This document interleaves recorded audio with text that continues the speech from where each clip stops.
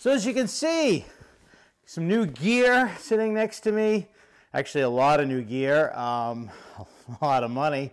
So anyways, let's back up and explain what I'm doing here. Planned on shooting this video outdoors and it started to rain, and now it looks like the sun's coming out. Now I'm all set up, so I'm going to continue this indoors. On my way out back to State Park after doing Katahdin in North Brother this winter, I ran into a friend who I hadn't seen in a while. He's on Facebook, so it's not like you can keep up to date these day and ages with people like that. So anyways, he had mentioned hooking up and doing a hike. One thing led to another. I saw it on Meetup. He posted a Meetup that he was doing a mountaineering class, some glacial navigation, crevasse rescue class, blah, blah, blah. I'm going to hike Mount Baker. So I messaged him, and here we are. I don't know how much money in gear now, maybe $1,000 sitting right here on the couch and on my hip, and getting ready to go to Mount Baker. Now I need to do a little disclaimer in this video. I'm not an expert, not even close. I'm not even an amateur yet. This is just, I'm going to do a video series of my quest to hike Mount Baker, and then from Mount Baker, obviously, we'll go on to something bigger, like maybe Rainier or maybe Denali. Who knows? Never know where I'll end up going. But I'm going to do a video series going through my gear because there's a lot of new firsts for me on this trip. One being a tent. So that'll be my next video, will be my new tent that I got, new sleep system. I needed a sleep pad, pillow, a quilt. I needed everything because I'm a hammock camper. So that will be at least my second video. Maybe third video will be maybe a little bit of a training video we did up Mount Washington. We're going to do up Mount Washington. We're supposed to meet up and do some rappelling and stuff like that. So I'm going to try to film all this and go through all the steps an amateur, not even an amateur, I'm not even an amateur, a beginner, a novice, I guess we'll use the word novice, would go through to plan this trip on their own, because we're not using a guide service to hike Mount Baker, so we're on our own. So when I started this, it was, I had no idea. I went to, they gave you a gear list on Northeast Mountaineering is where we took the class. You needed some simple gear. Harness, helmet, mountaineering boots. Now I went with a double layer because, well, I won't lie. I got a good price on these. I found them on the Facebook Marketplace for $150. They're $600 boots. They are not, I think the time of the year I probably will shop around for some single wall, maybe a little bit lighter. These things weigh a ton. These are like walking in my ski boots too. But anyways, I don't know much about these other than they're double layer, 2 sets of laces, blah, blah, blah, and stiff and heavy. So you needed mountaineering boots. You needed some crampons, which obviously I already had. You needed an ice axe, which I already had from doing Katahdin, Jefferson, Snowfield. You needed the harness, which I might have mentioned. They told you to have a belay device, which I bought a simple straight belay, which never used. So may return it because I went to the ATC guide, one with guide mode, and that's what I need for kind of a backup rescue item. But I didn't know that at the time. I bought one carabiner. I think that was it. And a piece of rope to practice knots on. Oh, and of course the mountaineering book, the Bible of mountaineering. What is it? So it's Mountaineering: The Freedom of the Hills. It's been around forever. Probably everybody that's done mountaineering owns it. It's a lot of diagrams in it, telling you how to do stuff. Like I said, I bought it on Kindle. Started going through it. There's so much information.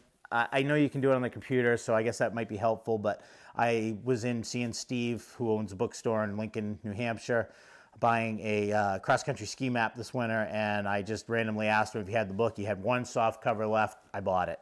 So I ended up spending more money than I needed to because that book is like 40-ish bucks. It was 30 on Kindle, so I definitely went overboard on that. But anyways, go back to the class. We went up, it was supposed to be crappy the weekend. We ended up having one good day on Saturday. We were supposed to do 1 day of class work, which would have been Saturday, 1 day of outdoor class kind of on the Willie Slide in Hart's location or whatever that area is called. We went up to the Willie Slide and did a day's worth of work out there, but because of the weather, Saturday was a good day. Sunday was a really, really crappy day. We ended up doing our outdoor stuff before the indoor stuff. Thank God my group actually kind of went in prepared. We learned a lot of our knots already, so we were able to pull it off, but it added to the brain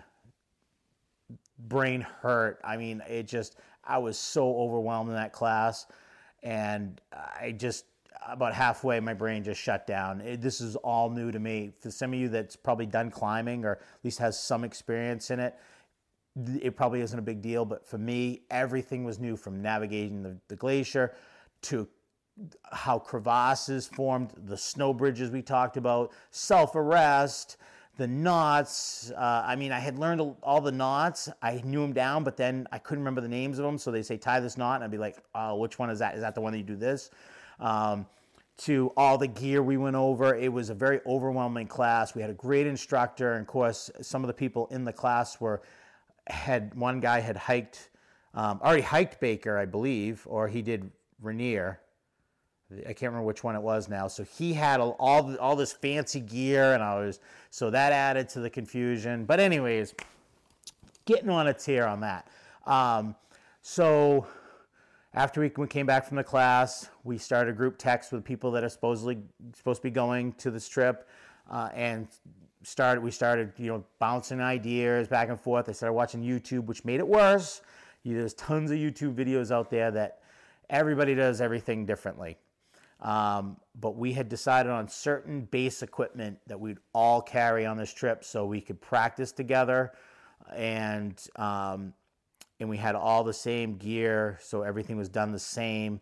There was no confusion, and so on. So the plan is right now we're flying out to Seattle right before the 4th of July. We'll hike up to the base camp on 4th of July day, set up camp because we're going to camp, and then we will practice crevasse rescue, walking with a rope for that rest of that day, because it's only like 6 or 7 miles up to the camp, I guess. And then we'll spend the night, get up the next morning early, hike Baker, 7,000 feet of elevation gain, 14 miles from summit, from trailhead to trailhead, so it won't be quite as much because we're going to come back and stay at the camp. So probably be, 12-ish, I'm guessing. That's just pulling out of my head, and come back, spend the night, and then hike out the next morning. So we'll start here with a rope. Ropes alone are a confusing thing. There's static rope, there's dry ropes, there's this rope, there's that rope. Now, I'm not going to go into detail on it.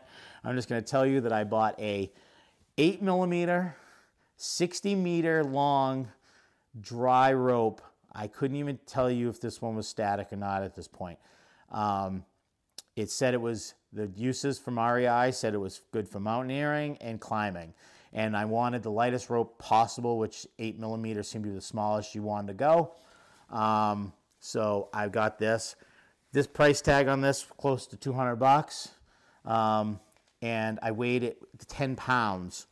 And that's 8mm. A lot of people use 9 and 10, 8.5. Some guys grabbed 8.5 because we're going to run two-person rope teams so we can cover a little bit more ground.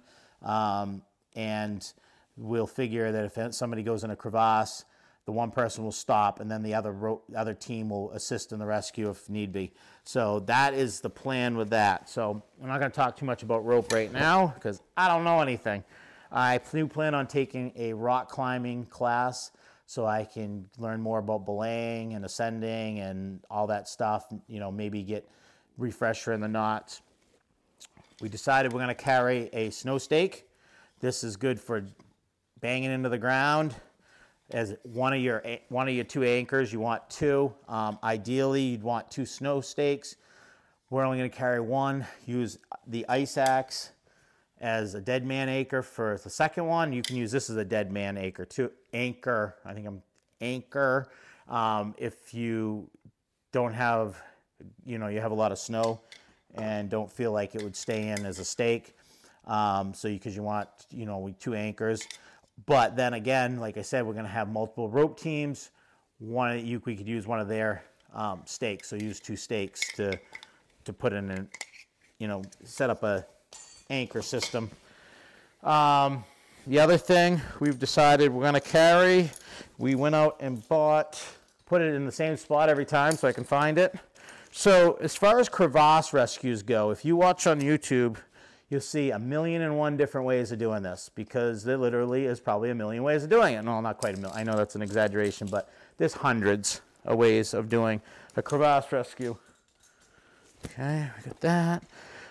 So we decided to go with the simple, keep it, the saying, keep it simple, stupid, which wasn't as simple as I thought it would be, because again, I watched, this is and let's start with what we bought. So we bought the Petzl Crevasse Rescue Kit, which came with 2 locking carabiners, manual locking carabiners. These are the D-style carabiner, because they look like a D. So it comes with 2 of those. Comes with a micro traction, which is a motion capture device or something like that. I don't think I'm getting that term right. Basically, it will stop. It's think about it, a one-way valve for a rope. It's got some spikies in there that stop it from going back. So you have that. You have a T-block, or I call it a T-block, but it's a, what do they call it? They didn't write it on here, did they? Oh, yep, tie block, but everybody seems to call them T-blocks.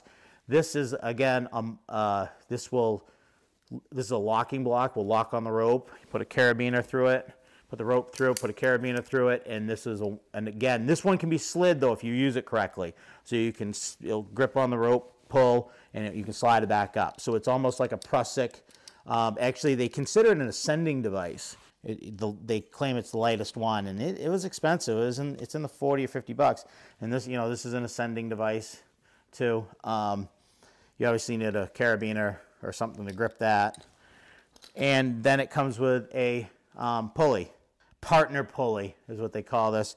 So the idea, as we Mainers say, I keep on saying that, is got your buddies hanging down over the crevasse, and you do obviously you set up your anchor system, and then you kind of go back, make sure he's okay. If they're conscious and communicating and not hurt, you throw down a loop, you throw down some of the rope. So you basically have they call it a C. Again, I'm not an expert here. A C rescue or whatever. So you drop down your rope with this pulley. They put the pulley through, the pulley on them. They attach it to their harness. So this cuts down a lot of the resistance. And then up on your end, you go back to your master lock, and you hook another carabiner, because you never open that, and you hook your micro traction to that. Capture progress device. So you put your rope through, make sure it only goes, gotta go one way. I'll have arrows on it, and then at the end you put your T-block, and that's your what they call the tractor. And so you basically make a 3-to-1 pulley system. So if that person weighs 200 pounds, you're pulling up a third of that, I guess. I am not sure why they send you the harness. Not the harness. I call it Cuban fiber Dyneema sling. I thought it was for if you had to ascend down and descend and then ascend back up in the crevasse. I'm not sure why they send you this. Maybe I've seen people use it as a Prusik to capture the capture instead of you know, kind of like in the spot of the T-block and stuff. I'm not really sure why it's part of the kit, but it is. And you could use it for your anchor. That's probably, to me, it's a little short. I had bought a longer one for the anchor, so I didn't even think of it as that. This is more than enough Dyneema to make a nice, good anchor.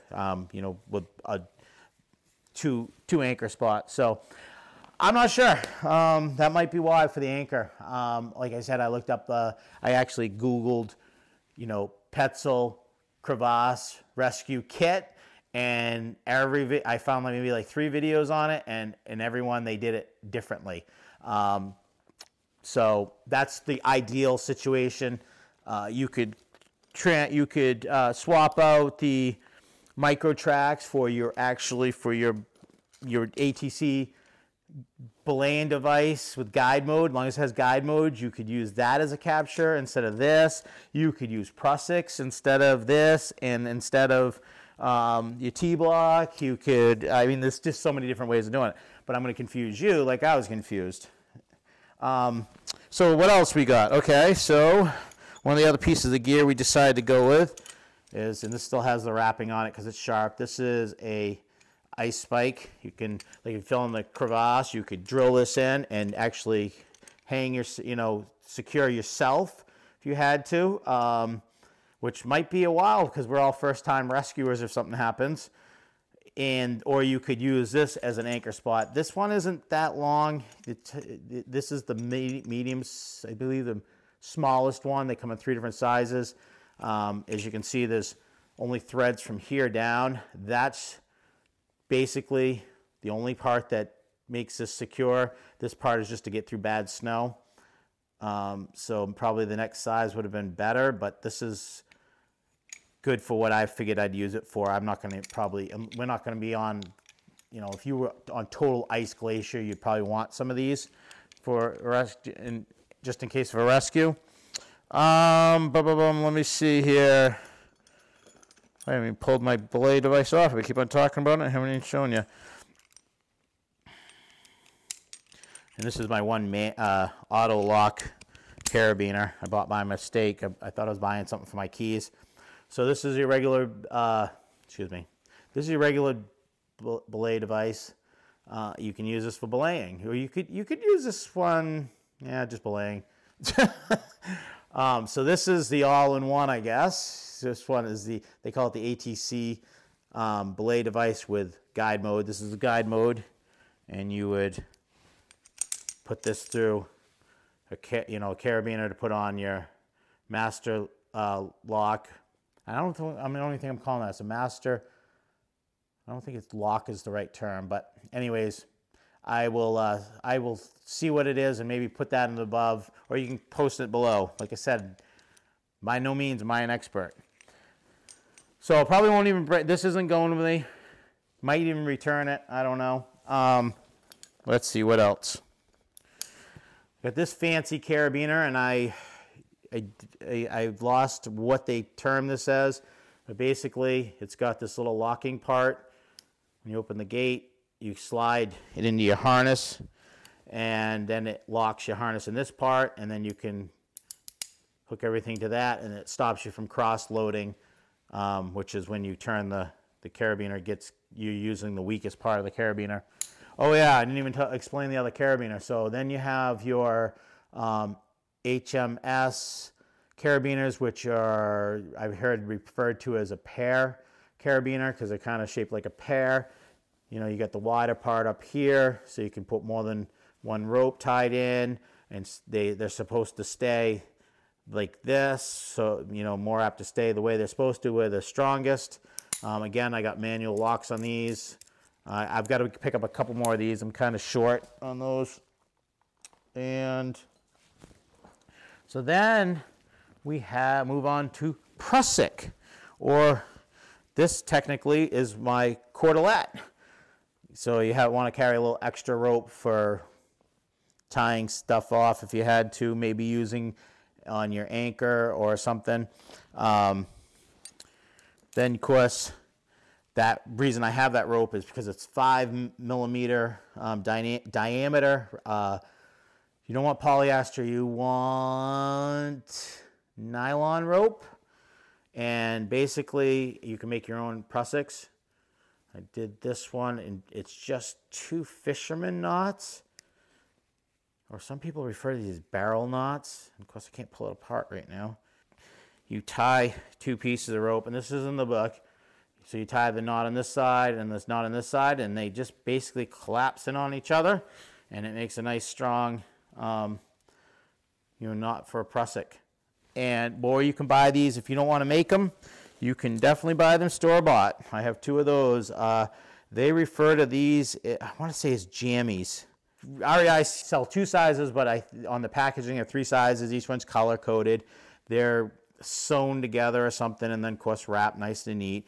And these can be used as your Prusiks or whatever. So I have 3 I'm going to carry. I think that is it. Other than I can show you a different non-locking carabiner with a wire gate. These I bought for hammock camping, and what else? Oh, hanging my keys on my belt loops, my Garmin, my InReach. And then, of course, they're great gear holders because they're light and they're not, you can use these on stuff that you don't need double redundancy on.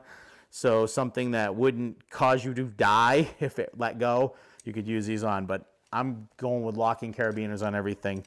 Enough of those for that. If I was climbing or doing something different, and you had to use a massive amount of carabiners for whatever you're doing, then I could see saving some money with these because these are cheap. They're like maybe like $6 a piece, which I used to think they were expensive until I started buying these that are like 12 to 20 bucks. Here's a different style one, a smaller one, basically this style, but it's locking. And this is going to be my new key for when I'm skiing, so I can put my keys on and lock it in, and hopefully it won't come off and lose my key like I did this past winter. So basically that is it. I mean, that is all I know right now. We like I said, we went to the Willie slide. I put some video in of that, of us actually doing some training on that. And then we have a trip planned out to do Lion's Head. I said Mount Washington earlier because we may go to the summit, but we're gonna go up to Lion's Head. I'm gonna try to film that, and let's see, what else will be after that? We're talking about going down to a state park in New Hampshire and doing some other training there. And then that will probably it till until the actual trip itself, like except for maybe the climbing class I may take. So this video series might only end up being like 5 videos or 3 videos. I'm not even sure yet. I'm just winging it as I go. So anyways, stay tuned for video 2, which is going to be my new sleep system, which is mostly Nemo stuff, almost the same color. It didn't plan it that way, just worked out that way. And if you found this video helpful in any way, hit the like button.